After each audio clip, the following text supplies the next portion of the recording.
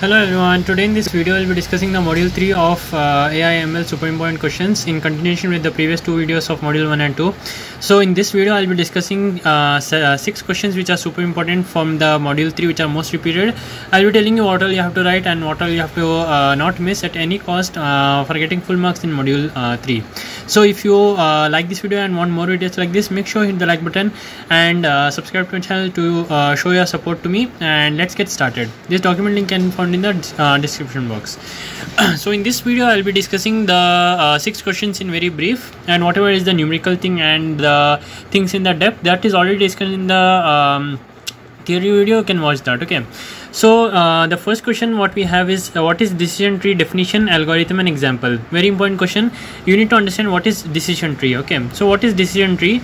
In decision tree, this is the example you have to write, and this is the theory concepts you have to write, and after that you have to write what is the algorithm as well. So basic decision tree or ID3 algorithm is also it is known as. Those three things you have to write in this question. Okay, so what is decision tree? A decision tree is like a tree which you can form some decisions. Okay, it's as simple as that. You'll be having something. Let's take this example itself and understand. Here you have an feature called as outlook, and outlook can be of 3 types: sunny, overcast and rain. And if it is sunny, the best classifier is humidity, and in that you have high and normal, and you have no or yes based on the person will play tennis or not. This kind of representation is called as decision tree. Okay, and the theory what you have to write is, in the decision tree you will be starting with a root, and you will be classifying it further based on how many attributes are there. You will be choosing the best attribute. Again, you will be classifying it based on the subsets formed and the possible attributes available. Like that you will be classifying until you classify all the training examples. That is called as decision tree representation and example. Next we have the algorithm. In the algorithm you are considering 3 things: ID3, example, target attribute and attribute. What is example? Example are the training examples. Target attribute is the attribute whose value is to be predicted by the tree. Attribute is a list of other attributes present other than the attribute, and returns a decision tree that correctly classifies the given examples. Okay, first step is to create a root node for the tree. If all the examples are positive, return positive. If all the examples are negative, return negative. If the attribute is empty, at that time return the best classifier, which is most common valued of the attribute. If these 3 cases are not there, that means it's a mixture of positive and negative example. At that time you have to do the following: select an attribute A from the list that best classifies the examples. Select the decision tree as the root node for A, and for each attribute of A, at that time you have to classify what is the attributes of A. It is sunny, overcast and rain in this case. Next you have to see if it all classifies properly. Again the same thing we'll be doing. If it's not classifying all as same, you have to again call the same function for the subsets and subsets found until you find out either yes or no for each of these cases. That's how the decision tree algorithm works. You can practice this and write and keep this in mind. Super important question from an exam point of view. The numerical also can be asked from here. I'll be discussing that in a separate video in the upcoming videos. So for now let's move on to the second question, super important one, which is entropy, information gain and overfitting. Entropy means what? You are seeing what is the impurity of a collection of a sample. For example, if you have 10 chocolates in fridge, and instead of 1 chocolate it is a mouse, okay, like a dead rat you have stored in your refrigerator. 9 chocolates and 1 dead rat. That is what is the impurity is 1/9. Right, like that how impure the sample is, that is known as its impurity. Okay, like that here also you'll be using the impurities for positive and negative examples. In the positive and negative, most impurity is equal number of positive, equal number of negative. For example, 2 positive, 2 negative. This is the most impure data set. The pure data set is 4 positive, 0 negative, or 0 positive, 4 negative. That is purest data sets. Okay, so that one will be calculating. If it is purest data set, it will be 0. If it is most impure, it will be 1. Higher entropy, higher impurity. Done. Then the formula used is entropy is equal to minus p positive log to p positive minus p negative log to p negative. And we have the information gain as the expected reduction in the entropy. When we solve for the entropy, there is a expected reduction in that. That reduction is calculated using information gain. Okay, so this is the formula: gain of s comma is equal to entropy of s minus summation of all the values from the attribute values sv by s entropy of sv. An example is given as follows: there are values of wind as weak and strong, and s is having 9 positive examples, 5 negative examples, and weak is having 6 and 2 and strong is having 3 and 3. Okay, then we'll be calculating the gain of wind with respect to s. How we'll calculate? Entropy of s already calculated, 0.94. 8 by 14, 6 plus 2 is 8, so 8 by 14, 14 is total number, 9 plus 5, and 6 by 14, 3 plus 3 is 6, so it will be taken here. And since we took this here, S of strong will be taken here. Since we took this here, entropy of weak will be taken here, multiplied it, find out the answer. The lesser the answer is, the purer the data set is, the higher the answer is, the impure the data set is. Now how this answer came and all, this example I have discussed specifically in the theory video, watch that. The third question, which is avoiding overfitting, I'll discuss in this question, upcoming question. Okay, so the third super important question is issues in decision tree learning. When we learn the decision tree, there is an issue. There are 5 issues. You have to remember this keyword AIAHH. Okay, AIAHH. A is avoid overfitting the data. Overfitting means what? If you have a graph here and the graph is somewhat as follows, and you train the machine so well, what happens is it will start learning the exact noise data and the specific patterns here. So what will happen is it will produce more error if you give a graph of this kind. At that time, what will happen? It will be not able to predict the noise values from here. Like for example, if I use this same model which is kept here for predicting the trend here, what will happen? It will just predict a trend like this and many errors will come. Instead of that, if I just learn what is the general trend in this way, it will produce far lesser errors if I use the general trend. That is what is the issue of overfitting. You can use it. You can use 2 ways to avoid it. The 2 ways are reduce error pruning and rule post pruning. Pruning means cutting off the errors before or after. Those are 2 ways to avoid overfitting. Don't read much regarding this, write in your own words. Next we have incorporating continuous value attributes. Continuous value attributes means what? Between 1 and 10, all the values. It can be 1.0001, 1.002 and so on. So what is the way to avoid continuous values and incorporate that is, we'll be dividing the set into separate intervals. Like for example, here you have temperature ranges. So you can divide into temperature greater than 35 as high, medium as less than 10 degree, and between 35 degree, and low means less than 10 degree. Okay, medium means between 10 and 35 degree. So like that you can produce subsets, and that is called as incorporating continuous valued attributes. For more information you can read this one. Okay, next we have alternate measures for selecting attributes. In alternative measures, what we have is the one of the attributes can have many one of the values can have many attributes, right? So like for example, date can be very specific, March 4 1979, March 5 1979, so on till 2023.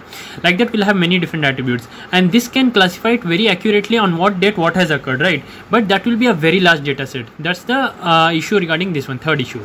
Fourth is handling the missing attributes. If there are missing attributes, do 2 things: either put an average value or put a probable value. Okay, that is how we handle the missing attributes. See, assign most common value or assign the simply the most common value or the probable value. Okay, just 2 words you have to remember. Don't read the whole sentences. Okay. Last one is handling attribute with differing costs. To calculate a disease of a person, there are many attributes taken into consideration, like temperature, biopsy result, pulse, blood test result, and they have different costs associated with them. So we'll be considering that one which is the lowest cost and classifies the best. Okay, that's the last issue. AIAHH. Moving on to the fourth super important question, we have logical and or XOR representation. Super important question, very expected question. Don't miss this at any cost. So what you have to do in this case is just that if they ask about AND or XOR, draw the truth table, make 3 columns 0 0 0 1 1 0 and 1 1, write down the answers and make this graph here. What is this graph? You'll be having 2 things here, A and B. Assign some weights or else they will only give some weights, and just that you have to see it as follows. Okay, like for example, A and 0.6. 0 into 0.6 plus 0 into 0.6. What is the answer? 0. If it is 0, if it is less than 1, the answer is 0 only. Final answer is 0. If any answer you get as greater than 1, if you get as 10, the answer is 1. Okay, like that. So here you got as 0, and 0.6 into 0 plus 0.6 into 0 is 0 only. It is done. Correct answer. 0 into 0.6, 0. 1 into 0.6 plus 0.6, that is equal to 0.6 only. It is less than 1, the final answer will be 0. Like that we will be checking for all of these instances and calculating if it is same or not. If it is coming correct, this is the final weights assigned. If it is not coming correct, you have to apply a formula and find out the correct weights again. That is discussed in the theory video. So you can watch that to add your to your answer list. Like you have to implement that as well if that is the numerical. Okay, so watch that video. That is about the logical AND. In the same way they can ask for OR and XOR. Make sure you write it and practice. What you will do, you will write it and practice. Okay, that was about the fourth question. Moving on to the fifth super important question, which is gradient descent and delta rule. In both of these, what we have, we do not have the correct data. when we don't have some correct values assigned, or in life also. See, if you don't know something what has happened actually, we tend to make a story around it. Maybe this has happened, maybe that has happened, since that was the most probably that would have happened, like that we'll tell, right? That is only happening here also. If we don't have correct outputs, we'll be making up a story and telling this is the most probable thing that might have happened. If the training examples are not linearly separable, means it is not explicit 0 or 1, delta rule converges towards a best fit approximation to the target concept. Then key idea behind delta rule is to use gradient descent. Okay, so this was about the definitions you have to write. After that, you have to write a few formulas like output is equal to W0 plus W1x1 plus W2x2 till W1xn. W is the weight, X is the inputs, O is the output. You can represent it in the vector form as follows. Calculate the errors, find out and update the delta W values as well. And these are the terms used here. D is the set of training examples, TD is the target output, OD is the output, E is the errors calculated. By using that, you can also derive the delta gradient training rule. Very important. First thing what you have to write, delta E of W is equal to delta E by delta W0, delta E by delta W1 till delta E by delta Wn. After you have done that, you will be calculating delta W, the error in the weight, and you will be calculating and assigning it to the addition of the current weight. So you will get a new weight value. Okay, like that you will keep on doing until you get the optimal weight values which gives us the correct output. Okay, so these are the concepts you have to go through it and write in your own words. Calculate the errors at each time, update the weights and see if the weights are giving the correct output. If yes, stop it. If no, again repeat it. Okay, this is the thing about the gradient descent and the delta rule you have to write. Moving on to the last super important question. This is the derivation is super important. I'll not be explaining here. I've already explained in the theory video. Watch that. Okay. So this is the algorithm for it. This also you can go through whatever I told you. Write in your own words. Don't by heart it. Write in your own words. Very simple. Consider all the weights. Assign some random value. Initialize the delta W to 0. Find out the error in that, and then update the error by using this formula, and keep on doing until you reach the correct output. Then that was about the algorithm.